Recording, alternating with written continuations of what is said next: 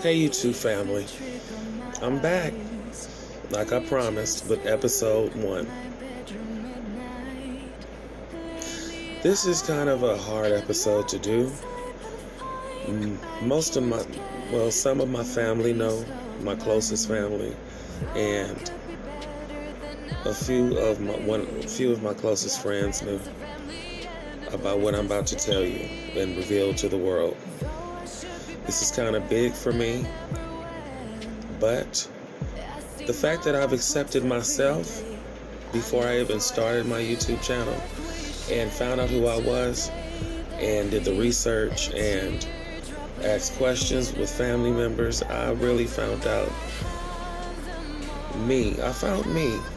And now that I'm comfortable with me, I'm comfortable with sharing it with you.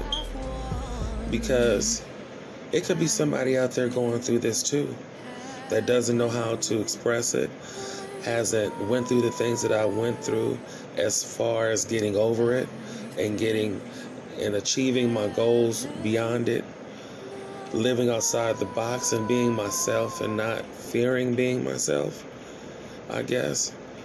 I don't know. But however my story can help you, I'm here. And you have somebody, like I stated in my intro in my last video, that I really had nobody to talk to. And I want to be that somebody for whoever's out there that has gone through what I'm about to reveal to you.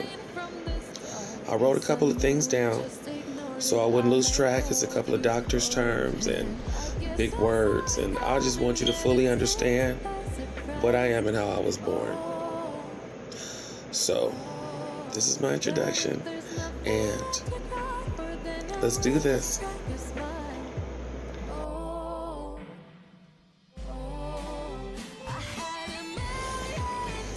Hey YouTube family, are you ready? Alright, here we go. Hey my YouTube family, KrisPheonix is back, like I promised, with episode number 1. As you can see in the title, it says, is he a girl? Is she a boy? I will be expressing to you my unique journey into this world. On August 24th, 1981, I was born at 11:11 p.m. at California Hospital, a day that defined my destiny.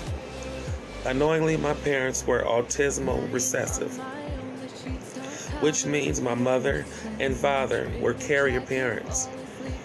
To simplify these technical doctor terms, with my parents, the sperm and egg were deficient in with the proper chromosomes to make a full girl or full boy, which means my mother at that time of conception had 2 eggs and 2 sperm fertilized within each other. Then they fused together to form a chimera, a human chimera embryo, which is me. A chimera is when a female and male embryo fuse together, which gave me 47 chromosomes. My genetic mutation is XXY, whereas a male has XY and a female has XX. Chromosomes are somewhat technical. They define, to a certain extent, what sex you're going to be when you're in that embryo-sensitive phase, I learned.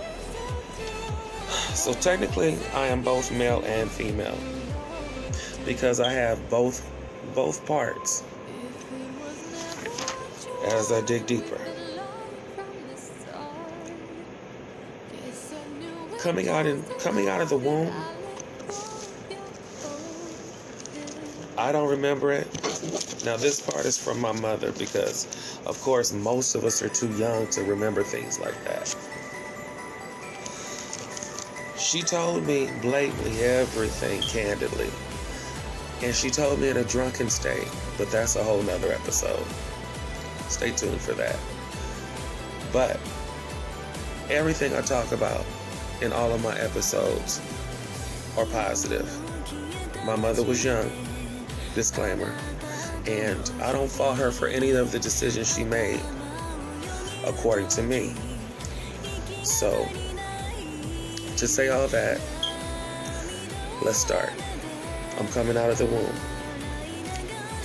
The doctor pulls me out, and she tells me I'm knocked out asleep with this full head of hair, one blue eye, one hazel eye, very bright skinned, and not looking nothing like them. I was hers. I was just, in the womb. Babies look different when they grow up. But anyway, I came out and the doctor slapped my butt, of course. That's what they do. And I cried. Well, it took a couple of slaps because I was knocked out. I was asleep. I wasn't ready to come out. I was comfortable. Anyway,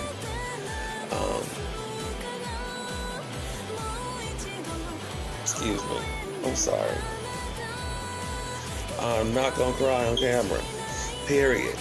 Okay. He says to my mother, something's wrong with your child. We told you you were having a boy, but we see no penis.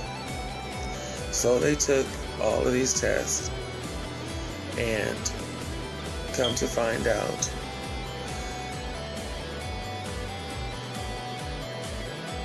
I have an enlarged clitoris, and I have, they call oval testes, which are like not testicles, and they're not ovaries, but they're within the same, and which makes it to where I can't produce kids, but I do have the ovary tissue, and I have the testicular tissue.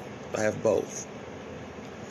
So that confused my mother and the doctor. This is 1981, mind you.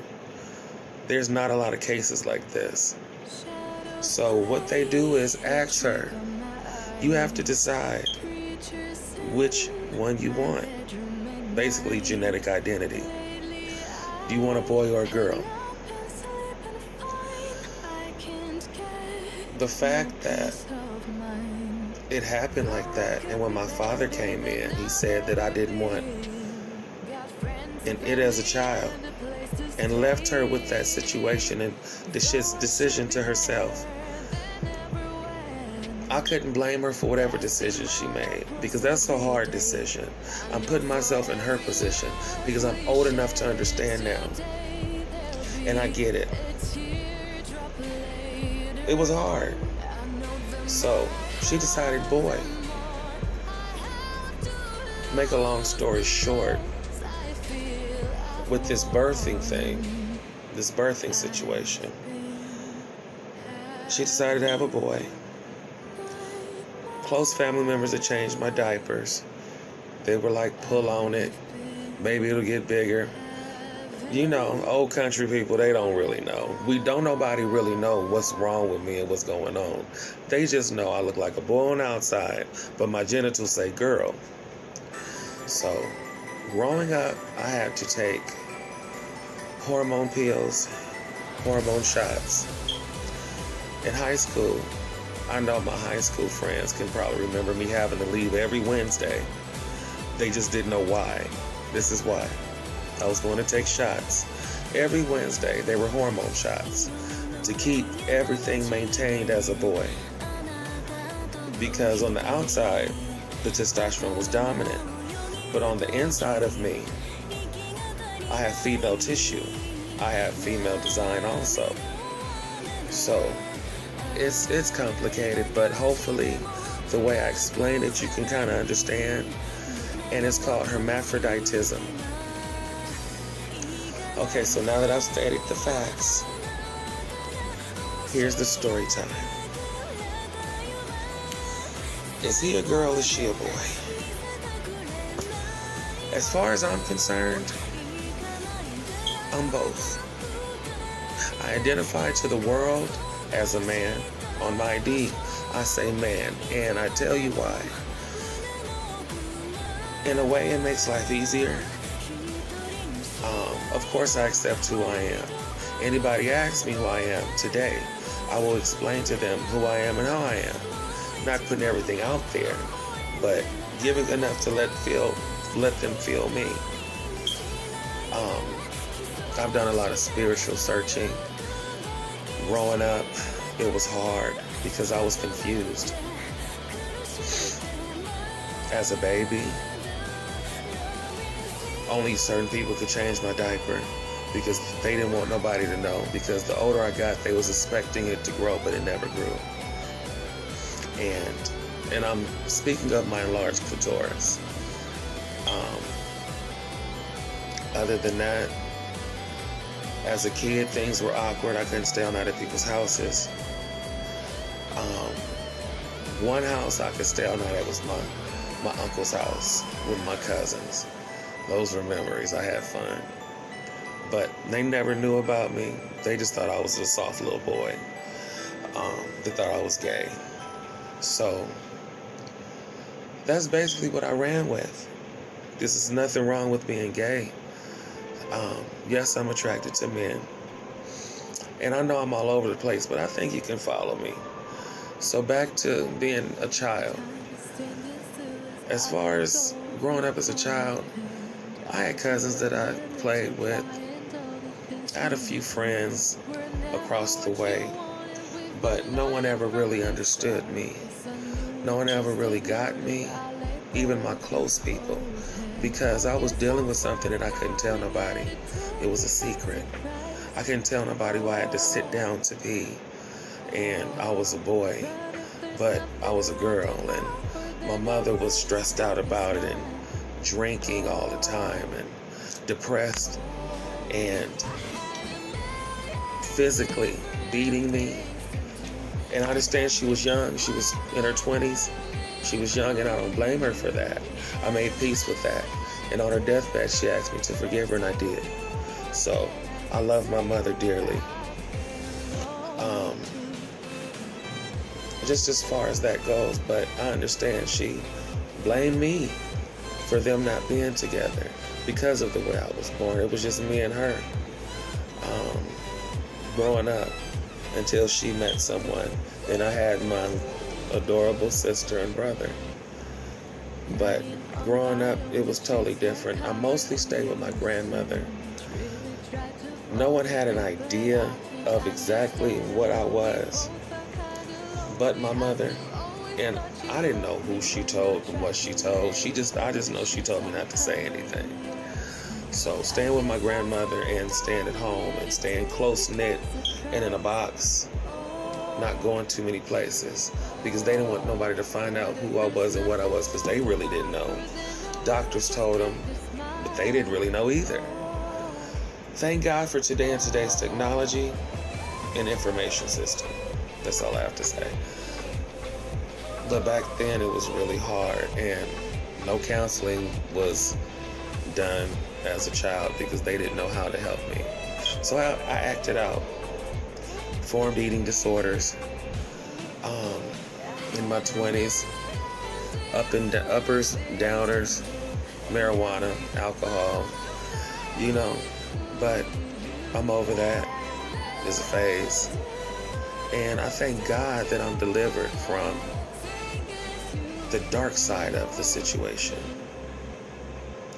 I say the lighter side of the situation is that I do have some working parts. No, I can't have any kids. Yes, I'm both male and female. Identify as both, but to society, identify as male. Just stating facts and repeating so you can understand fully who I am. I'm pausing because I'm holding back tears. I've never thought I would do this.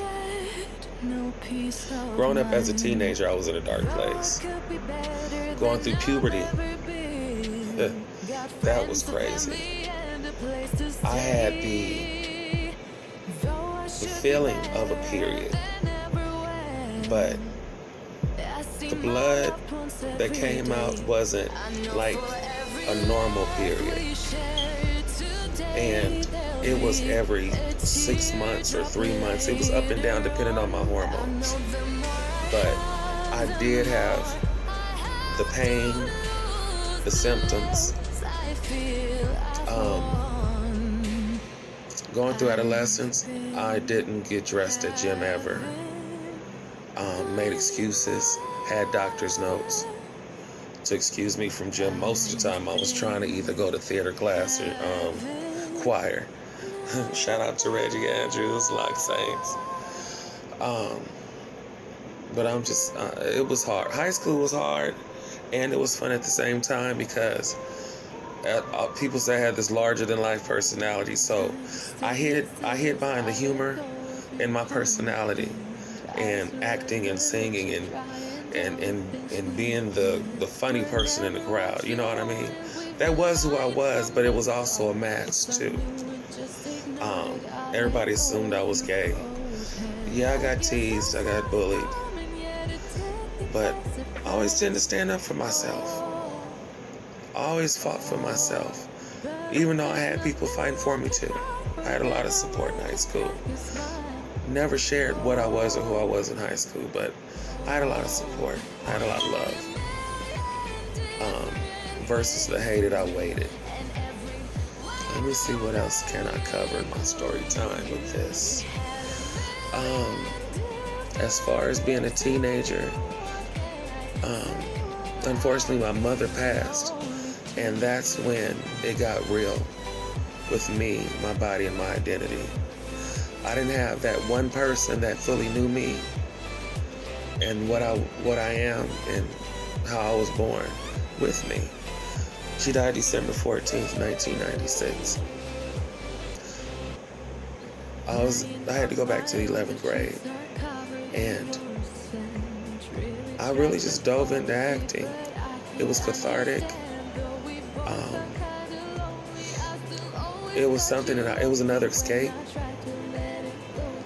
and it was something that I could hide behind also, another mask, and pushing the pain deeper down, ignoring everything and just dealing with things. I had to go live with other family members. They didn't understand. They didn't know why I had certain things and was acting a certain way or did certain things because of how I was born and the things that I was dealing with mentally and physically. I couldn't share it with anybody. It was like basically I was losing my mind. I was eating, throwing up, eating and throwing up. Whew. It was a whirlwind. It was a circle. It was crazy. But all I can say is thank you, Jesus, that I'm out of that whirlwind. And I've come to this point. I can't believe I'm actually sharing this. Okay, I covered coming out the womb and being an awkward child and that crazy teenage phase. Here's being an adult. After my mother passed, and I go stay with another cousin. She was like a mother to me also. I stayed with her for a while, and one day we were talking about the past, and she asked me about me being gay. And I think that was the first person I opened up to after my mother about the way I was born, and she cried. And she told me she loved me, she accepted me, and she knew it was something because it never grew. I mean, to a certain extent, yeah, I find the humor in all my darkness, and it never grew. I mean, they had to figure out something. If I was a parent, and I'm probably speaking from this day and age and generation, I would ask questions. I would do research and go ask doctors. No, I'm not blaming them, but I'm just saying what I would have done. I guess it scared them, and they were scared to ask. I don't know. But however this is the result. But anyway, back to my cousin. We were having this talk, and she said, if something ever happened to me, I want to make sure you're protecting your cover like you've always been. And I just think that's a testimony to God, because no matter, and I say that because it's kind of symbolic to my life. No matter what happens in my life, God has always been there. God has always sent somebody through, a family member, a friend, a message, a check, a plate when I was hungry, shelter when I was homeless, a car when I was walking, a job when I really, really needed one, that extra help in college that they gave me. You know, God has always been there. So no, this is not a woe is me, this is a testimony. I just want to share with you all, because I know somebody has gone through this. Somebody has been bullied for who they are, ashamed of who they are. I can't tell nobody right now as an adult who they are, or be themselves with other people because they've been closed in all their life. I'm here to tell you it's okay. God is here and I am too. And there's other people like me. Not many, but there are people like me. We're all one and the same. We're all scared. Everybody has a fear. Everybody has something inside of them that they're scared to tell somebody. Be you. Be who you are no matter what. Because can't nobody be you but you. Love yourself, know yourself. Be honest with yourself first. And then you can be honest with anybody. And can't nobody tell you who you are. As an adult, it was hard. My cousin told me that, and she passed away.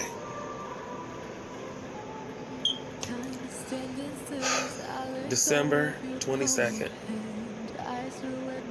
10 o'clock in the morning, I hear alarms going off. It's almost Christmas. I'm not thinking anything. This is another mother to me, somebody that I told about me, that I can relate to, that I'm living with, that I can be myself. It's just me and her. I got a job. She got a job. We work and we close. And I knock on the door. I say, Benny, your alarm is going off. And she doesn't wake up. I just bam on the door, and I remember her telling me when she told me about I'll always be covered if something happens to her. She said, with that story, if something ever happens and I don't open my door, there's a key in the hallway. Get that key and open the door. I did that, and she was gone.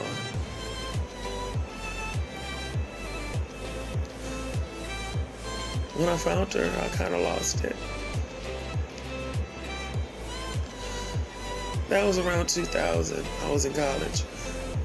Thank God I finished college, because after my 2 nervous breakdowns, I kind of lost it. I was there for a year by myself, and that was a hard year for me. So hard. I think that was those years that I saw the devil. That was my darkest years, because I really felt seemed like everybody I tell, they died. Or is it me? Am I cursed? But, excuse me. But it's okay, because those 2 years, God blessed me. I was able to find myself a little bit closer, grow up a little bit, make mistakes, get messy, learn, and coming up to this point, one more death happened. That was crazy. It was my uncle. After my cousin passed, I had to move for financial reasons and house purposes and wills and technicalities. We're not gonna get into all that. I was just blessed to have somewhere to sleep. I slept in my car for a few days. I was homeless for a couple of days. Then I stayed with my cousin. That didn't work out. So something happened to where my grandmother and I, her house was full where I'm staying now. I had cousins and uncles staying there. Her house was full. And for some reason, I couldn't stay certain other places with family members because you know how people are. Like my great-grandmother say, everybody got a little hair in they mess. And you never know what a monkey eat till he mess. If you know what I mean, you never know what a person is until you live with them. And I've lived with some people and it ain't it. So he denied me to come back to his house, family member. So no, we didn't have too many places to stay. My grandmother felt compelled to be in it with me, you know. But I want her to live her life and not worry about me. Because I was a grown-up by that point. A young adult, but still I was grown and I felt obligated to take care of myself. But she's always been there with me. So, looking for me somewhere to stay. We went to my auntie's house, Stephanie. And she was making a Christmas meal and she said, you guys can stay with me for a while. Ain't too many people here. My kids is grown and y'all are so welcome. She's a sweetheart. Rest her soul, she was a sweetheart. Ooh, Lord. Bless Jesus. After she fixed our plates and we talk for a while and vent and, you know, have a little R&R, we come back to this house that I'm in now. The room that I'm sleeping in, that I'm making this YouTube video in right now. This is in 2001, I think 2001, the last horrific moment of my life as far as death goes, as far as something kind of face-to-face happening. Yeah, same thing happened. My auntie Stephanie makes the plates. This is around Christmas time. And we come to this house. I walk to the door, my grandmother taking clothes out for my uncle because he's sick and we're bringing him food. He has diabetes. He had a trach in his throat. So we're bringing him food and I open the door. Well, I knock on the door first. He doesn't answer, of course. So, something like I said, the body has memory muscles. Not only fat memory muscles they have that emotional memory muscle. To be on a more serious note.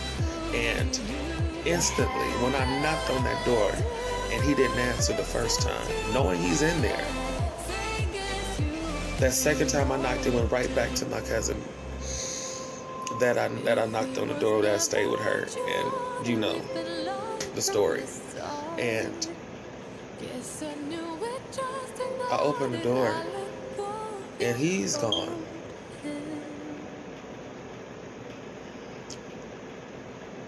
His trach is thrown over across the room. I can tell his sugar had dropped because the toaster oven was on and the food had burnt. And he had passed out on the bed. At that point, I was in a state of shock. I just blacked out. And I paused for like 5 minutes and all I could hear when I came back to myself was, Chris, come get these clothes. That was my grandmother. Because she was outside. Remember, I'm telling you, she getting clothes out the trunk and I'm bringing the food into him and he slanted like this. And I pushed him and his whole body moved. So of course, rigor mortis had set in. And I said, Darius. He didn't say anything. He's warm, but he's so stiff.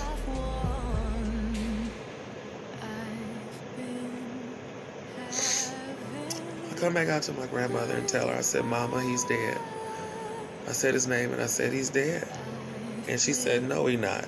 She came back in here and she laid next to him and just started rubbing his head and singing the old Negro spiritual Jesus songs, and I couldn't take it.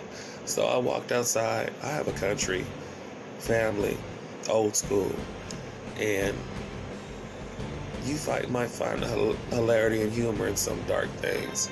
And we have Armadillo moments. So yeah, she started rubbing his head and praising Jesus and thanking him and rubbing. I couldn't take it. I started crying and breaking down, going outside. So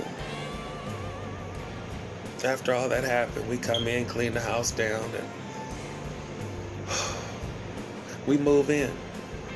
So I'm saying this to say, God works in mysterious ways. They say the wages of sin is death, so no, God didn't cause it to happen, but He comes in those dark moments and He turns them around and makes them better. And you may see me crying, but I'm crying from a testimony of, I made it. I made it. Nobody's perfect. I was a huge liar. I was a liar of who I was, who I am, because I was ashamed. I'm not ashamed anymore. I'm living fearlessly and out loud. That's what a phoenix does.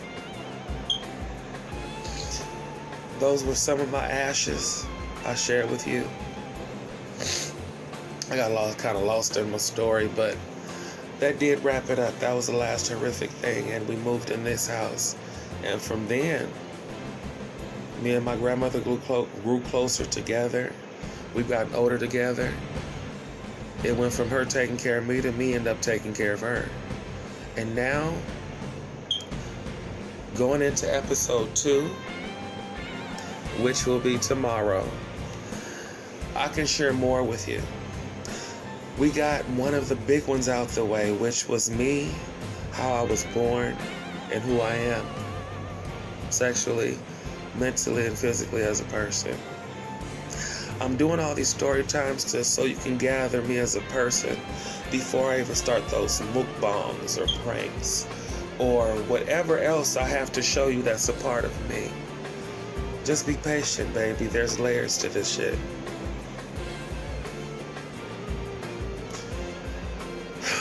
Be patient. Stay vigilant.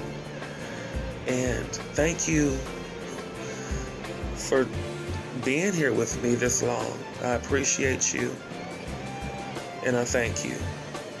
And I love you for free. All of you. Thank you for allowing me to be me. Episode 2 gonna be a little bit lighter though, because folks tired of crying. It's quarantine, shoot. It's time to eat. No, really, it's not time to eat. I've done that too much. I think that's episode 4. But we're not gonna get into all that. Jesus. Told y'all it's a lot of layers. But anyway, I'm gone.